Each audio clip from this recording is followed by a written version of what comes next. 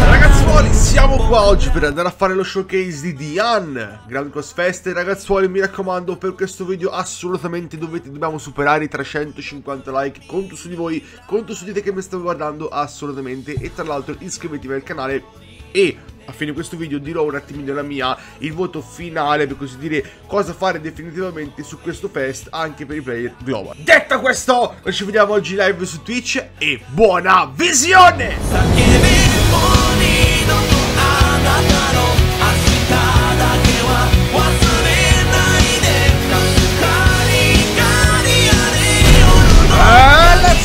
Bentornati oggi su Grand Cross Jump, perché se ragazzuoli siamo qua per andare a fare lo showcase di DIANE Grand Cross Fest, perché è un personaggio che a quanto pare di interessante ha delle cose davvero delle cose interessanti, Oltre a questo però vi ricordo di lasciare subitissimo un bel like e di iscrivervi al canale accendendo anche la lampadellina per non perdervi nessun altro video. E vi ricordo inoltre che siamo in live anche su Twitch tutti i giorni, mattina e pomeriggio, tutti i giorni ragazzi, mi raccomando, link in descrizione. Prima di andare avanti con il video però volevo ricordarvi assolutamente di seguirmi su tutti gli altri social. Trovate tutti i link in descrizione, dalla mia pagina Instagram alla mia pagina Twitter, e anche ovviamente girate sul mio server Discord, seguitemi su Twitch, tutto in descrizione ragazzuoli, mi raccomando, è importantissimo, perché soprattutto Twitch, Instagram e Twitter sono i main social che utilizzo sempre tutti i giorni. E tra l'altro mi raccomando, tutto in descrizione, seguitemi.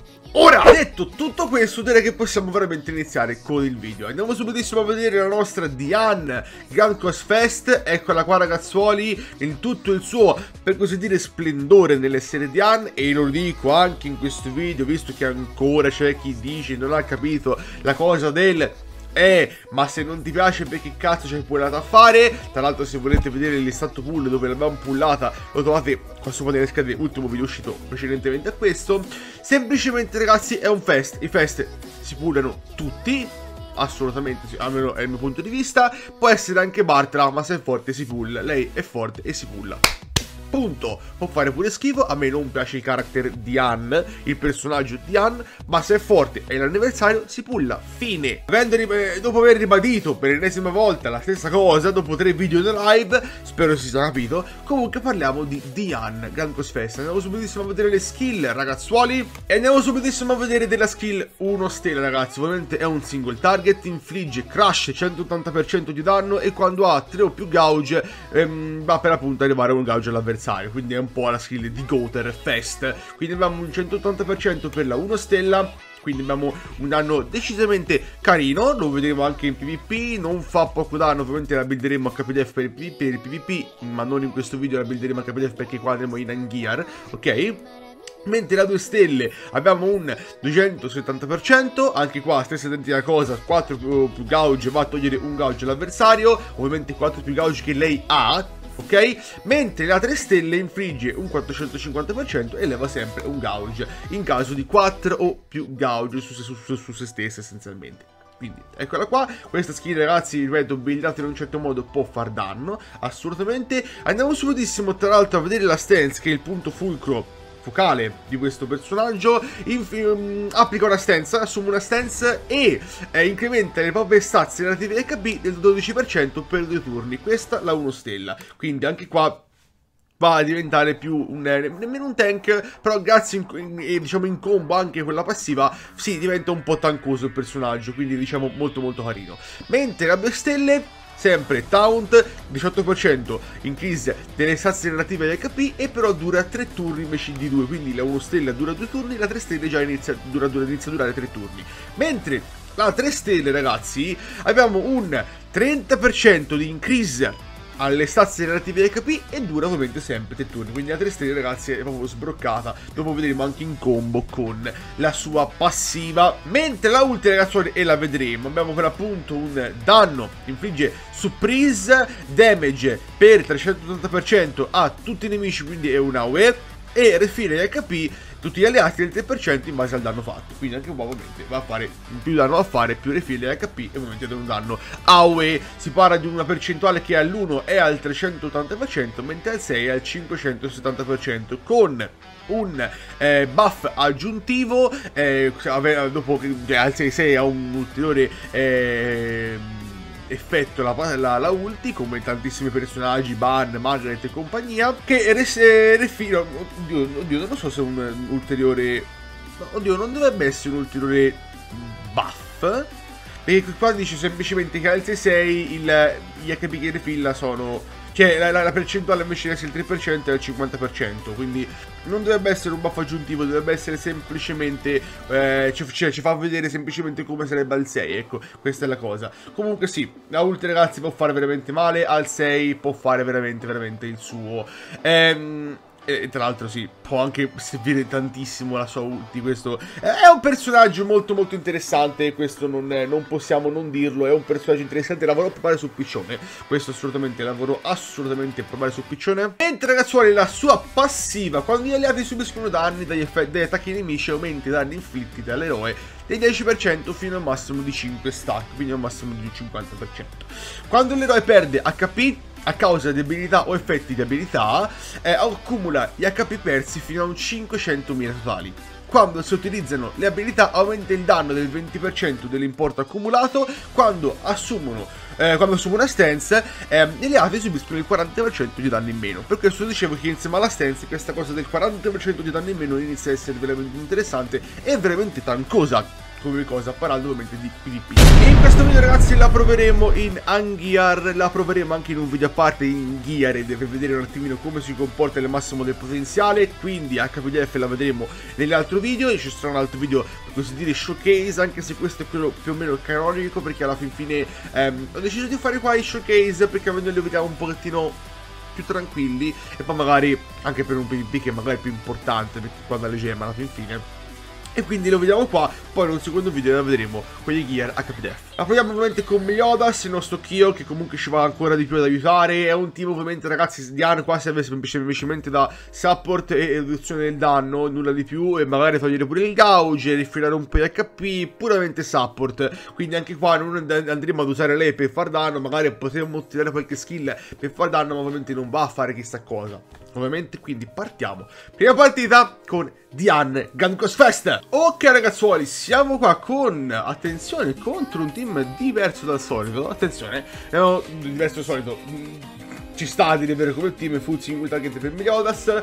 Puntiamo subito sul nostro appunto Meliodas, andiamo di attacchini e tiriamo subito la stance, 2 single target, perché comunque bisogna buffare il nostro Meliodas, e poi andiamo tutto su la stance. Tra l'altro mezza vita già buttata giù, molto buono come cosa. Il problema sarà Accusa, che vorrò vedere un attimino con DIANE come si muove la situazione. È anche un personaggio blu, e tra l'altro sono molto curioso, e la proveremo in un video a parte, buonissime le carte, di giocarla con Matrona nel piccione. Cioè voglio provare proprio a mettere entrambe insieme, non lo so se ha senso la cosa. Proveremo tra l'altro, ripeto, in un video a parte l'utilizzare DIANE con HPDF come Gear, perché ha quasi la mia 60.000 di CP, tutto all'1, ovviamente no cosmetici, quindi direi che ci sta. Andiamo subitissimo su full Meliodas. Tra l'altro ragazzi, carte ottime devo dire, cioè proprio andiamo tutto fantastico. Ci buffiamo full buff adesso con l'ultimo attacco di Meliodas, ma dovremmo riuscire a buttarlo giù col secondo. 86.000 DIANE ragazzi, cioè sono danni di Meliodas, 86.000 2 stelle, assurdo. Sono danni di Meliodas quelli, Vabbè, un pochettino di più ho fatto Mel. Surrendata, raga, GG. Seconda partita di oggi contro, attenzione, abbiamo un po' di reliquie di fronte a noi. The One, Gouter, vabbè, Gouter è completamente inutile, però andiamo subito su Meliodas, che nella precedente partita, ragazzi, tantissimo danno abbiamo fatto. Sono proprio contento del personaggio. Rimettiamo la stance, ripeto, sono contento della forza, non del fatto che è DIANE. Precisiamo, perché ancora non si è capito, però vabbè. Detto questo, lo stance è veramente ottimo, ragazzi, veramente ottimo. Al momento in cui è costretto ad attaccare con The entrambe le skill sono sicuro che farà debuff di Goter e 2 skill di The se ha senso, perlomeno, cioè se la pensa giusto, ok. No, fa scap e poi, vabbè, potevo applicare il di gauge, vabbè. Guardiamo il danno, 52.000, non è altissimo, però allo stesso tempo non è bassissimo, ok? Cioè, incomincia, qua ci rifiliamo per un po', cioè sembra quasi refill di Matrona, ragazzi, cioè totalmente, ma veramente assurdo.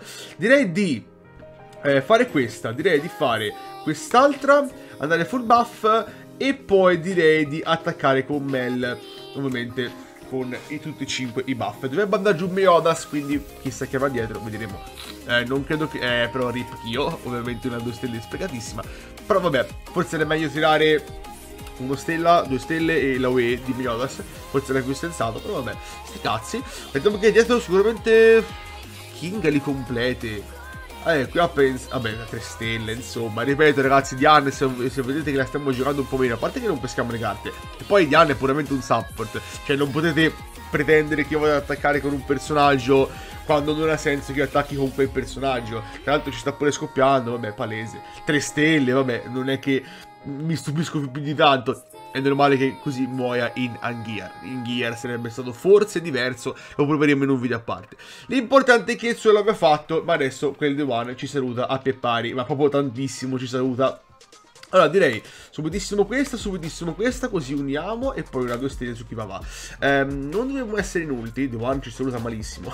Ciao The One. Vabbè, ripeto ragazzi, Diana è morta perché deve fare da tank taunter, quindi è ovvio. Partita bonus ragazzi, siamo qua sempre con il nostro team, vai così, e poi vabbè, stance perfetta. Sempre su un Meliodas tra l'altro, troviamo sempre le stesse comp. Vabbè, è ovvio che troviamo sempre le stesse, non è che mi stupisco più di tanto, sempre con lo stesso inizio, senza tanto 2 stelle, ottimo.